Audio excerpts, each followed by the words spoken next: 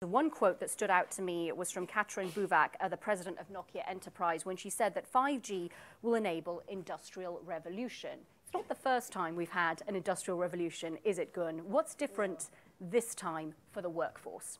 Well, first of all, I think the fact that the workforce is being transformed by technology, as you say, it's not new. I mean, it actually goes back to spinning jenny 250 years ago.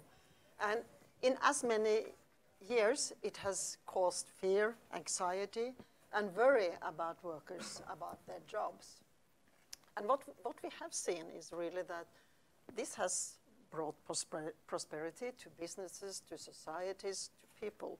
And the question, I believe, is discussed now in all executive rooms and all boardrooms is, with the introduction of artificial intelligence, of machine learning, robotization, will it be the same? Will it be to mutual benefit, or is it different this time?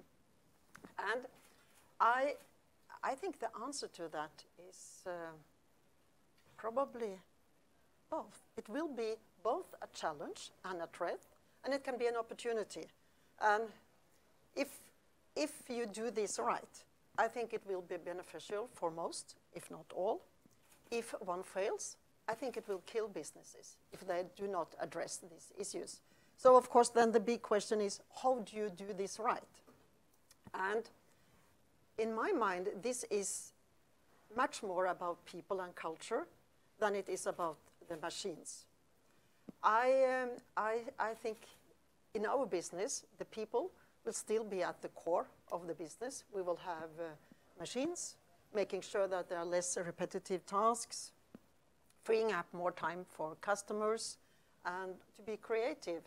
And this collaboration between humans and machine, I think, will be key going forward. So to really understand what are the capabilities of the humans and machine, and when can you use that to, what does that bring to the different type of works, and the tasks will be critical. So it will be about people, it will be about competence, skill, organizational structure, innovation, culture. To that point, Koong, how are you fostering a culture of innovation and excitement in the workforce about the next stage of digitalization? Well, the pace of change has certainly accelerated. And I think what is critical, obviously, is to make sure that we have a workforce that is ready. So there is a fair amount of manpower planning that's necessary with the kind of pace of change you're going to see, the kind of, you've got to work on two prongs concurrently. You will be hiring a lot of digital talent, because this is what the new businesses will require. And at the same time, you would need to rescale your existing workforce. And that's something that we do, that you've got to consciously plan for. And, I think that would be a key prong to, handling the challenges in the highly, in the digital world that's moving so quickly.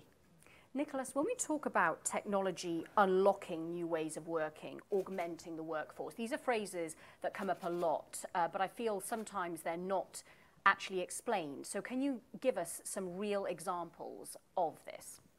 Yeah, so I mean, we're all in the tech business, most of us. So of course we like dwelling into technologies and the potential of technologies. You mentioned artificial intelligence, there's machine learning, there's robotics. And we're, of course, all pushing the envelope on how we can leverage that in our businesses. And obvious examples are, for instance, in our line of business, where you basically use a lot of analytics, big data, to improve the decision-making, the quality of your decision-making. So that's, of course, of interest for leadership to make sure we have more robust decision-making. That's, you could argue, basic. If we take it to the field and the kind of things we're experimenting with right now, augmented reality. In our factories, we're doing pilot activities where testers, for instance, will be able to overlay information on the board and procedures as they're troubleshooting boards. So already now we're running first pilots on how we can use augmented reality to improve the workers' ability to troubleshoot in a more effective way and to learn across different assembly lines. So, of course, these technologies are making it into our workforce as well. And I mean, building on sort of the fourth industrial revolution and all the paranoia we've had around sort of robots taking over, singularity. I think what's different in this fourth industrial revolution is the depth and the breadth. It's more complicated. And that was the point you were making, right? So I think the big challenge for us, and I don't see it so much with our employees, sort of the anxiety or the paranoia around this, but as managers, we're probably not so well equipped, and I think you made the point as well, on how do we train and reskill our workforce to deal with that. And we actually brought in, we collaborate with the University of Berkeley. We brought in Professor Goldberg that has done some interesting work on a different way to think about it. He talks about multiplicity, which is really how do you work together with AI, robotics, and humans, to your point, because we still have a lot of value to add in the equation. And it's of course, it's a more positive way to think about it, but I also think it's highly relevant, and it also brings out the point of the relevance, again, of reskilling, constant learning, and diversity in the workforce. So we're doing a lot of work right now in North America to make sure that by having a more diverse workforce, we can actually then leverage artificial intelligence and robotics in a different way. Good. I know you want to talk about diversity and inclusion, but you wanted to respond to something Niklas was saying. Because I think you are very right in the way that some skills will be in higher demand. Basic digital skills, programming, but also more cognitive skills like creativity.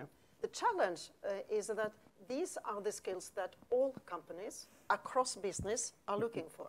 So I mean, if you say that you would only hire and buy that kind of competence, it will probably not be possible, and it will be extremely costly. So there is no other choice than to do reskilling and upskilling of your own workforce.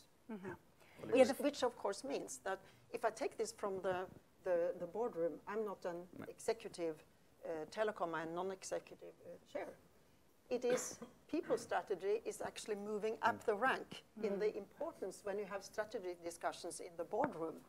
So this is at the key of the business. How do you do this in practice? And for example, in Telenor, what we have done is to introduce a program with 40 hours of learning for all employees. All 25,000 employees are expected to spend 40 hours, of which 50%, 20 hours, should be digital. So an online campus where employees can then choose courses. Of course, they should be relevant, but there are different courses you can choose. And I think the very positive element, this was the first year we had it, is that on average, 47 hours spent, actually more than expected. So it means that this, you can ask, is this driven by fear? Is that why they have this enthusiasm? Or is it because people want to learn? And I believe the latter. Yes. I believe people are quite motivated to keep themselves updated. Well, yeah, we'll come back to the point of people wanting to learn, because it's actually interesting, the workforce versus some of the management on that point. A good report by Accenture, which I'll refer to in a moment. But I just wanted to bring you in, Koong, on the subject of the fight for talent, not just within the telco industry, but the fact that you're fighting with all other industries, as Gunn was pointing to. How at Singtel do you ensure, and I know you're also reskilling your current workforce, but how do you ensure that you attract new talent in such a competitive environment? Well, I think the competition for talent is just not amongst telcos. Yes. You're competing for the same group, same type of talent with the global tech players, the Googles, the Facebook of this world. You're also competing for talent against what is very well-funded startups. So, you know, clearly we would have to make sure that we have packages that would be competitive, that would be attractive.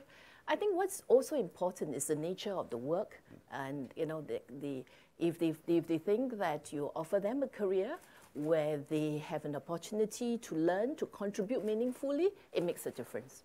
One of the things that we have also done is that in a number of the digital startups that we have formed, you know, the long-term incentives that we give to the staff actually relates directly to the performance of the digital investment, and not, you know, the Singtel LTI, because if, you know, the line of sight for someone working, say, in our digital marketing company to Singtel's performance is so distant, so remote, that it'll be very difficult to motivate them. So what we have done is we have created option plans that relates directly to their performance. So making sure that you create the right kind of incentives is also very important. Mm-hmm. And what about the rise? And of course, I should also add that some of the skills are really in hot demand. Something like the data scientists, you never get enough data scientists. We all have that challenge. We've started up a cybersecurity business, trying to build up the pool of security professionals. It's a real challenge. So what we have done is we've worked very closely with the universities. We actually set up programs that the curriculum is planned by us. We provide a significant number of scholarships so that we train them ground up. We have also done professional conversion programs. So people who have some IT training, we put them through the kind of training program. They get certified and they become a cybersecurity personnel. So those are some of the things that we do to try to add to the talent pool. Mm-hmm. Gunn, can you draw the line for me between what we're talking about and the importance of diversity and inclusion in this move forward? I think this is very important. For example, if you take a lot of the telecom companies are large companies, it's incumbents, been in business for a long time, meaning that we have also an aging population or aging workforce. And of course, if you don't put your efforts into also upskilling of that workforce, you lose out on a pool and resources for creativity and for increased efficiency. So I think when you talk about inclusion, to think about upskilling, it doesn't stop at 55, I think was mentioned earlier today. I mean, if we all live till we are into the hundreds, you can't stop working at 60, can you? So of course, you need to make sure that you make yourself relevant. And I actually think from being attractive as an employer, I think this employer branding and thinking about that is really key, because the millennials, but also the ones slightly older than that, they will know that they will have a responsibility on their own to keep themselves relevant. So what kind of employer do you look for? Yeah. You want to people ask in a recruitment process, what kind of learning programs do you have? What kind of possibilities will I have to re-career and build my own career within the system? And so that's one element of it. I think the other one is in a world of change, as you were alluding to. How do you make the business alert and agile to the changes? How do you make sure that you are alert to changes in customer behavior and preferences? I think the answer to that means that you need a diverse workforce. You need to have diversity of mind and brain. And in my mind, I'm not talking about diversity and gender. No, I'm talking about diversity in the broad context. Thought, yeah. Yes, diversity of mind. It's of course gender. I think it's important. And we should have programs working with that. It's about ethnicity. It's about age. It's even about disabilities. It's all kind of diversity. And to make sure that you, in that way, have the best workforce. I mean, to me, it's almost self-explanatory. You want to tap into the competence pool of the whole population, not only part of it. Niklas? Yeah, I love to build on that. I agree with you there. I mean, I think it's so important, and we're not, I mean, if I speak for my part of the industry, we're not really very diverse. This is not what your average leadership team looks like, right? Representative.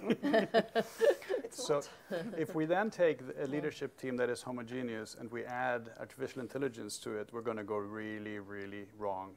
And there is good examples, or maybe bad good examples in the industry, where one of the web scale companies basically built a recruitment application, and it was apparently a pretty homogeneous team that put the algorithms together. So they were wondering why they kept recruiting exactly the same type of people, right? So I guess it's a simple example just to emphasize the point that if we don't get diversity inclusion right first, then we will not be able to leverage the benefits of artificial intelligence, machine learning, and robotics in a good way. So it's fundamental to get that right first.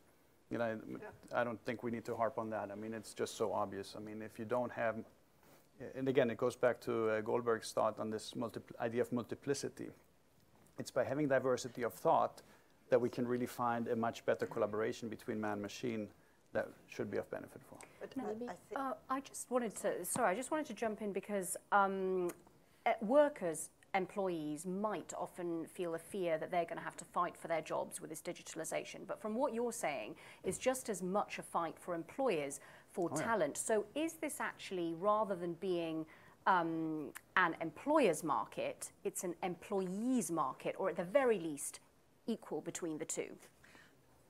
If I can jump in on that, I think it's actually both. What I fear is that you will see a polarization, because you will have a part of the workforce who have the attractive skills, who have the right mindset, and are willing and capable of keeping themselves updated. They will be in high demand, and it will actually be a fight for talent, and I think it will be employee market. And then you have, unfortunately, a part which will, either because they don't have the capability or they don't have the willingness. I saw a research, I think it was done by Accenture, saying that of the total population they had interviewed, 25% had low willingness to change. And of course, if you have low willingness to change, then you will not be in the group which is fought for.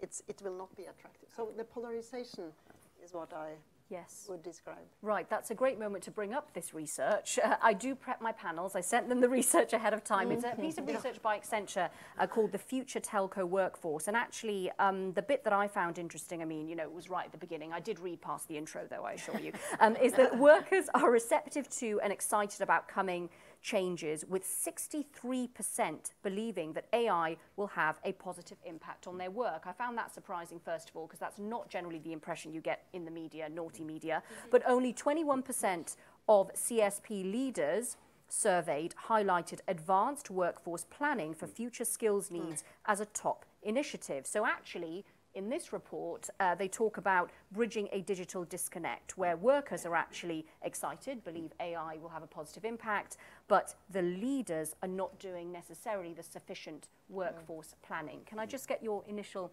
reaction to that as a leader and a CEO of a company? That was what I was mentioning earlier, that clearly, you know, with AI, with all the machine learning coming through, we would use a lot of that in our workplace, and you know, as a result, there are some jobs that will definitely become redundant with productivity. You know, that we expect to see jobs will become redundant, and therefore, you know, a very conscientious and careful planning as to the pace and rate of change would be necessary, so that you would know how to handle the workforce that may become displaced, and the kind of training that is necessary to minimize that. Because in the end, if the person is willing to be trained, then that, you know, you can help them transition to a new career. But for the workers who is unwilling or unable to be trained, then you would have to help them plan for their outplacement. I mean, you seem to have done a lot of work around this at Singtel. Do you feel that in the industry or in your region, you're actually out ahead with the amount of work you've done? Or in speaking to other executives, are they making similar preparations? Well, I think what we have done is that the strategy that we deployed in Singtel is that we're very focused on digitalizing our core. So, you know, and in addition, we are also making new investments in the digital area. I talked about cybersecurity. We're also into digital marketing. We are also into data analytics, regional video. So these new investments also create new job opportunities, and with the retraining that we provide in the people who are traditionally in our core business, there are also opportunities in the new businesses that we built. I think the rate at which different companies respond, it's also a function of how quickly they have been able to adjust their business models.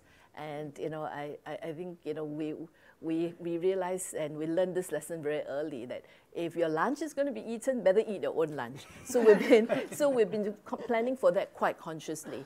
And you know, some of the other telcos where their core business may erode at a slower pace, may feel less pressing need to transform their workforce. Yeah. Niklas, you're nodding along.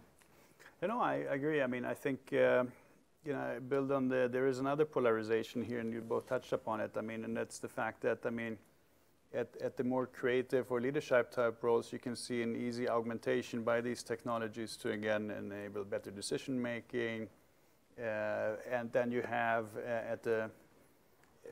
and so you will see benefits of that there, and then you will see a high intensity probably in intense manual labor, which you still need. So there is also pressure in the middle of the stack, if I may say so, where you may see a bigger risk of actually jobs being displaced. Now, I don't remember, I think McKinsey had an interesting study. It's probably dated now 2 years ago. I haven't seen the follow-up.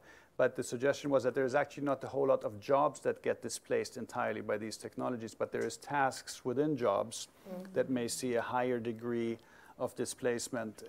So I think that's also an interesting thought. And again, I think it's really, I don't see the anxiety in our workforce in general, but I think we have to do a better job as leaders to prepare our workforce. And we've touched on several of the key tools to do that. I mean, continuous learning, you need to create the stimuli. You talked about incentive programs. I mean, we need to make it easy and interesting and relevant for our workforce to prepare how to leverage these new technologies to enhance the jobs. To your point about certain parts of roles being challenged, Gunn, I know we talked about this before the panel, but I'm wondering how you see the evolution continuing from roles-based work towards project-based work.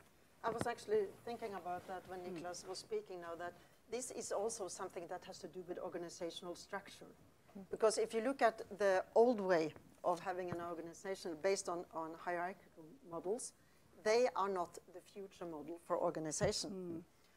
I mean, decisions have to be made, not the old model where you brought it up layer by layer, but you have to make sure that decisions are made at the level where you have the right information, which is lower down in the organization. So how do you work with this? And I think here startups have a big advantage because they don't have the challenge of existing businesses.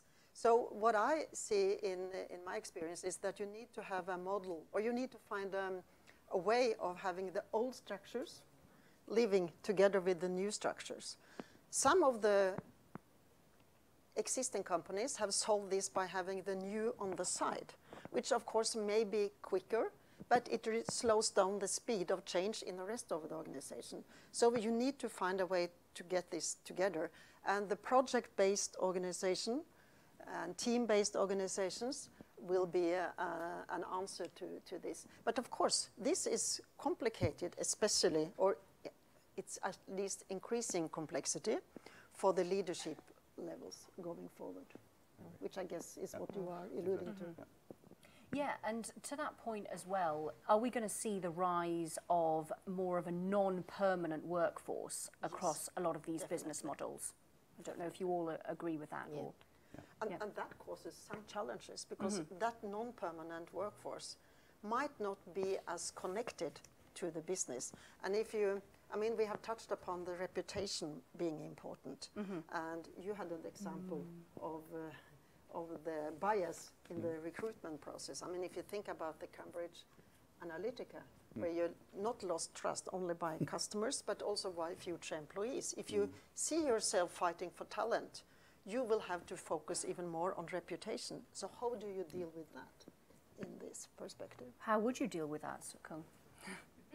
Well, I think, even as when we do customer-facing roles, Yeah. whether the person is a contract staff or permanent staff, we would apply the same standards in the recruitment process, okay?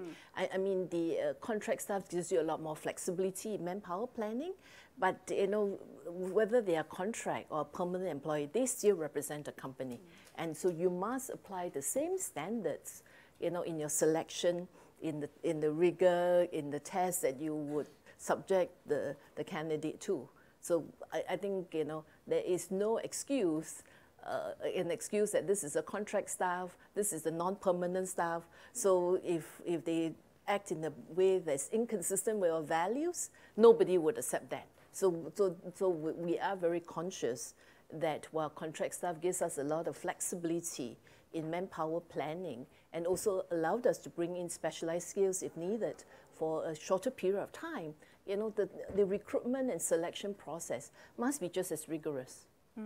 We've talked a lot about AI specifically. I'm wondering, Niklas, how 5G will affect the future workplace. Yes. We finally got to your talking 5 point. minutes left. So if you think about digital transformation, which is what we've been talking about, and leveraging digital capabilities, the way I think about it is that the next step on that journey, and we see that in, again, the Industry 4.0 evolution, is to do it wireless, right? So you add wireless capabilities to that, and then if you think about some of these digital capabilities like AI, voice recognition, when I'm in Silicon Valley and we talk to developers about these technologies and new capabilities, they get really excited about, in particular, the latency and how responsive that industrial internet could be with these type of capabilities. So they're clearly already thinking about the next man-machine interface, not just voice recognition, but what can you do if you have the wireless capabilities? So you can take digital plus wireless and think about the capabilities in terms of transformation there. And I mean, obvious examples, and we're doing some work with, for instance, a mining operator. It's a high-risk job. You're operating heavy equipment in mines underground, and you're using explosives from time to time, and then every time you have basically used explosives, you evacuate the mine, you run heavy air conditioning to clear the mine for workers to go back in. So it's both dangerous, it's not sustainable because you're running, I think in the case of Sweden, we run 2% of our nuclear power bill is air conditioning in mines. If you can do that with a remote workforce sitting outside the mine or in a remote location with a remote sensory, you can run the diggers, remote control, haptic feedback. You will have a real experience like you're sitting in the digger in the mine. So it's safer, it's more efficient, you can operate around the clock, and it's more sustainable. So I think there is a ton of use cases, and that's what we focus on at the show. We try to bring some of this technology to life. I think the combination of digital transformation and wireless 5G technology has enormous potential. And which part, Niklas, of the 5G value chain do you see impacted most in terms of the workforce? 5G value chain, sorry, I'm drawing a blank there. So, it's been a long day. So for example, would it be the telcos? Would it be the network equipment providers? So that's the biggest challenge we have as an industry, working between end customers. If we say Gunn represents a bank, you represent the service provider, I represent the supplier into this value chain. I think the big question is not, is there big value in industry transformation? We've done multiple research with different firms. I mean, there's hundreds of billions of dollars globally in industry transformation. Industries will transform with or without us, like it or not. My hope, our hope, of course, is that we can address this profit pool by equipping our customers to do a better job in supporting industry transformation. And that, of course, should spill over for us as well. I mean, the industries will need our technologies to transform. Our customers are best equipped to build those networking capabilities for industries. So I'm hoping that we can find a good opportunity to shift our industry into a new profit pool, see some growth on the customer side, which should be good for us as well. I want to highlight another quote from, again, another panelist earlier, Rima Qureshi, Orange's EVP and Chief Strategy Officer, where she said that the line in the sand for what humans can do and what technology can do keeps shifting. Now, if the line in the sand keeps shifting, and I don't know if you agree with that or not, it makes planning as a leader for your workforce quite difficult. So how would you handle that if you agree with that? First of all, Gunn. Well, you need to plan, but of course you need to do the workforce planning. I think that is a key, and I'm worried about the 21% that you said in your in the survey, that only 21% of leaders do that. That was a shocking low number, but again, it's not given. So this is why you need to have this diversity to make sure that you are alert and agile to trends and what is happening out there, because nobody really knows. I mean, just think back 3 years. What did we know about cloud and the possibilities for cloud, and look where we are today. So where will we be in 3 years? We don't think about now, but that is, in my mind, not an excuse for not planning. Okay. So, Well, I think AI has been much feared that it may take over the world, which is why I suppose, people are talking about setting ethical standards. But I think in the end, I believed in human power, and I think while with AI and with all the analytics, working should be more efficient. But I think in the end, the human brain is still at the center of it all. okay. Niklas? Yeah, I'll be brief. I'll build on what you guys said. I mean, I think this idea of multiplicity, again, I mean, adding the human factor paired up with AI machine learning, in my mind, is the secret to make it happen. And then if you think of lean, agile ways of working, so I mean, again, there's two dimensions on the workforce side. One is that we make sure that we're more flexible. So if the line in the sand is moving, which I happen to agree with, then we need to adopt. I mean, it's going to be continuous learning. We're going to test and push the boundaries. We're going to maybe find out that didn't work, go back and try another path. So I think as organizations and leaders of large organizations, we need to build that into our DNA. It's a more, you can't rely on firm structures. I think we need to find a more lean, agile way of addressing and working with challenges on the one hand side. And then I think it was part of the Accenture report. And we will be borrowing external workforce because we understand that there is a workforce out there that wants to be working for 5 employers a week. So how do you make that work? And that's also requiring a different way to organize ourselves.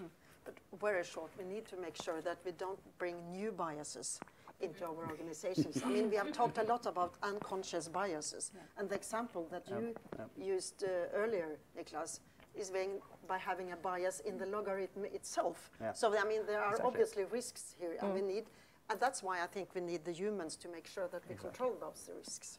Yes, and I'm taking away that really all businesses should be focusing just as much on their workforce as on returns on investment or revenues or profitability. Okay, thank you. All three of you, thank you so much.